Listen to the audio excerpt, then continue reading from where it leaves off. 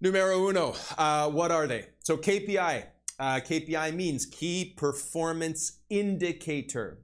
Okay, there's no average or anything involved in that. KPIs are goals that should be hit consistently. So you have a KPI, you know that if you're hitting that KPI, and I'll get into the important ones in a sec here, that is an indication you are doing things correctly. And if you're not hitting that KPI on that specific metric, then you know it's an indication that you're not doing things correctly. Okay, and obviously with KPIs, we need consistency. If we just hit our KPIs 1 week, but then we flounder for a month, it doesn't matter. We need consistency when hitting KPIs. KPIs are not averages of everyone that tries to sell solar remotely. Very, very key thing for the first part of this lesson today. If you think, so people ask the average, what's the average guy making in solar? What's the average person? Zero. Sales and business is a skill-based skill. It's not a, you put a quarter in and you get a lollipop out every single time. Many people wish they could make solar sales money. Of course. Well, who wouldn't want to sell solar remotely, virtually, or even in-home and be making 5, 10K commission on every deal and do multiple deals a week or per month? Who wouldn't want to do that? Why can't they? Because not everyone's cut out for it. But a hell of a lot of people try, right? So if you take averages, the average is going to be zero. What's the average amount that someone wins the lottery? You'll have millions of people that make zero and a very small amount of people that make a shit ton of money. Now, solar sales is a lot easier than winning the lottery because it's skill-based, not specifically chance-based. But you get the idea. You can't use averages. A KPI is you're doing everything right. You should be hitting this metric. Whereas the average person comes in, they get no training, no infrastructure, no resources whatsoever. They don't even put any work ethic in. They try for a half an hour one day. They get crushed and they don't have a support channel, so they quit, right? So that's why averages don't work.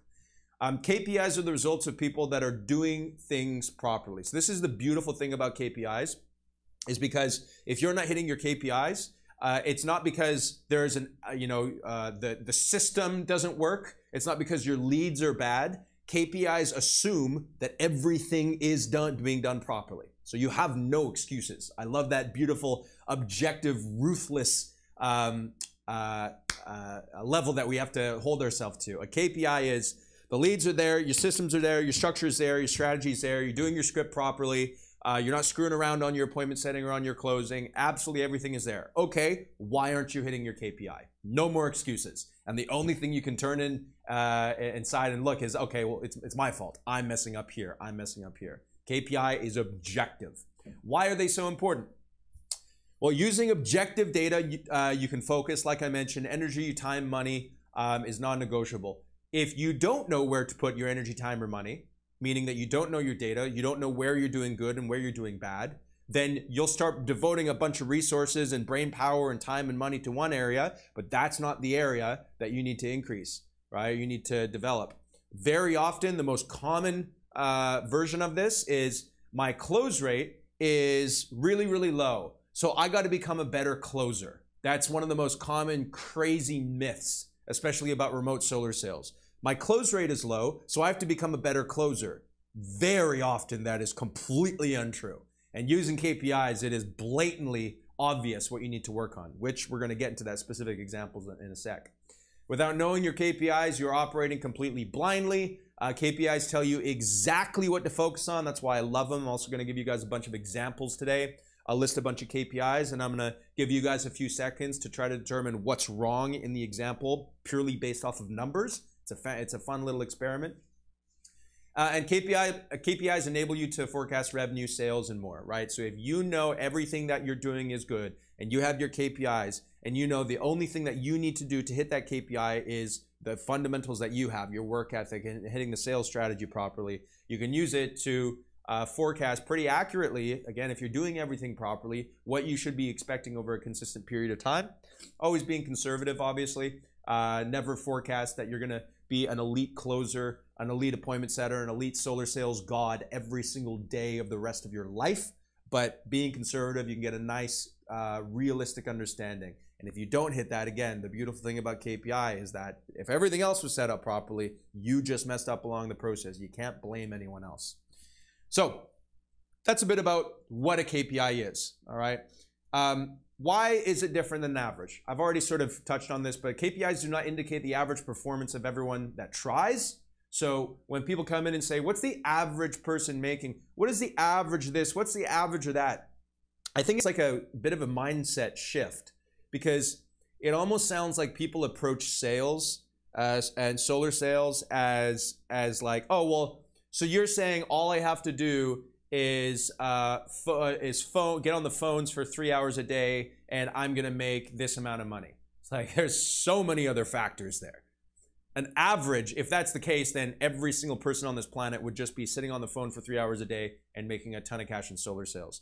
Averages do not exist in sales. KPIs do. So whenever someone asks me, what's the average of this or the average of that? What's the average that someone here does that? My response is always, here's the number that if you are not hitting this, you are doing something wrong. Your KPI. You completely always, as obviously with sales and business, you have no one to blame but yourself. You completely turn it on yourself and say, okay, I know that this guy, he's got everything set up properly. He's been working his ass off to get to a level where he's very, very consistent, where he's very, very comfortable with everything, and he's pretty much doing everything right at any given period of time. Of course, we can always improve. Everyone messes up. I mess up all the time as well still.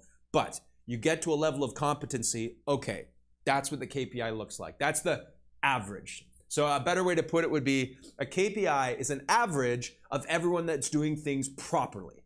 And that percentage of people, because still the lack of support and proper training and resources these days is still pretty damn low compared to everyone else that actually tries to be successful in remote solar sales. KPIs have nothing to do with results of the entire industry. KPIs are indicators of success as opposed to pre-performance forecasters, meaning that you can't use KPIs to forecast your revenue if you've never sold a bloody solar deal in your life, because you have no idea where you're going to fall. Are you going to barely hit your KPIs, standard KPIs? Are you never going to hit them? Are you going to be an elite solar sales closer? So it doesn't really work unless you have the data. You have absolutely no guarantee to hit standard KPIs. No one does. This is sale. This is a ruthless game. That's why you make so much damn money, because it's not easy, but mentally and sometimes physically as well. Not everyone's cut out for it. Not everyone's cut out to make a ton of money. That's just the unfortunate truth when it comes to life. Averages, however, averages are of course skewed because they depend on 100% of people that tried. Averages are completely useless when calculating what you could do, because the averages are just going to be stupid low that, you know, there's no point. Averages are not useful for calculating goals, minimum performance. Averages have no place in high-performing solar pros data. So just laying the groundwork there, right? That is the difference between KPIs and averages, and doing that little definition, just so we're all on the same page now. So let's jump in to the big three. I love the big three. I quote these so much. This is a very, very nice, easy way to understand KPIs. The big three consist of, obviously, three things. Number one, booking rate. This is your top of funnel big three KPI to pay extreme attention to. Your booking rate is the total amount of leads compared to the total amount of bookings created. Heavily dependent on skill, tech, contact rate, lead type, work ethic, and a ton of other stuff. Booking rates are an all-encompassing metric on the very, very front end, on the top of funnel, and there's many things that can decrease your booking rate. Strategy, of course, but in general, contact rate, and that could also be tech, phone numbers getting marked as spam, your dialers, dial rate, the type of leads that you're calling, a lot of different factors on the front end with booking rate. Knowing what can affect booking rate, we actually went over this in a Virtual Solar Club live training today. I went into a bit more detail about what can affect booking rate and all the different aspects of it. Very important to keep in mind.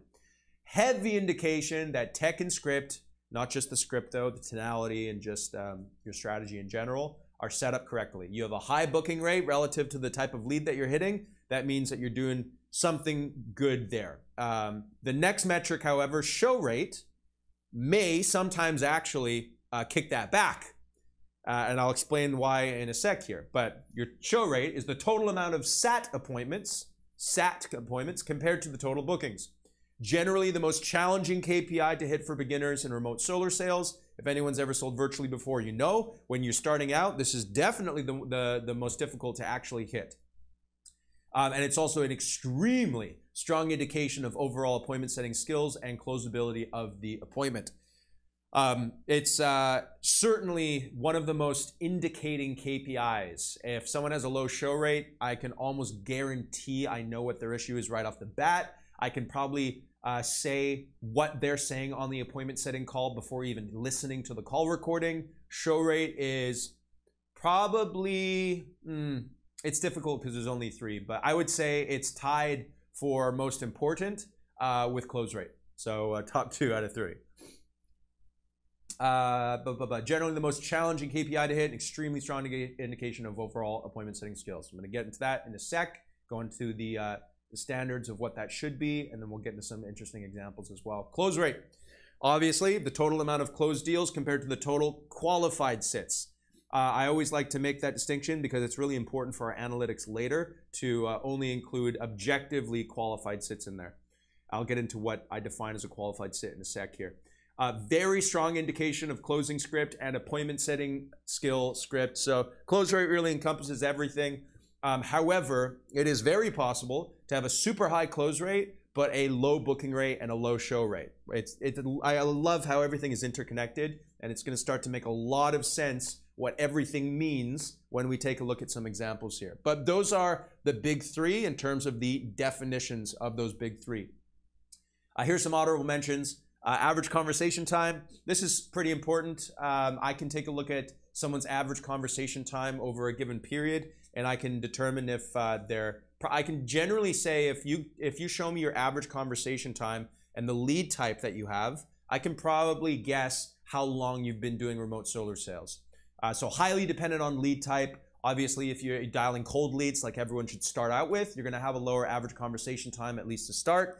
And a higher average conversation time generally indicates the appointment setting skill level. Beginners will have a very low average conversation time. Super important metric. So that's why it's an honorable mention. Bill collection rate. I love this metric because it's like all very similar to show rate. Bill collection rate is generally pretty damn close to show rate. However, it is a super strong indication that the appointment's actually going to show. If you're an hour, 2 hours away from an appointment, they actually haven't sent your bill through and uploaded it through to you, then strong indication that you didn't do the appointment setting call correctly, and they probably won't show. So it's a very interesting thing to use. You can use this out in appointment filtration when you're trying to determine whether to give a closer an appointment, like something that we're working on in Cenevo right now. Using the bill being accepted is a very good a piece of data there to determine whether that appointment is worthwhile distributing to a closer. And cancellation rate, obviously, a strong indication of cooldown skill. But what generally you're going to find is people with a elite close rate, very high close rate, you'll often find that they'll have a higher cancellation rate. Not always, but you will find that they have a slightly higher cancellation rate. Now, there's a maximum, right? I don't care how high your close rate is. If you're hitting over like 33 to 40% cancellation, it doesn't matter.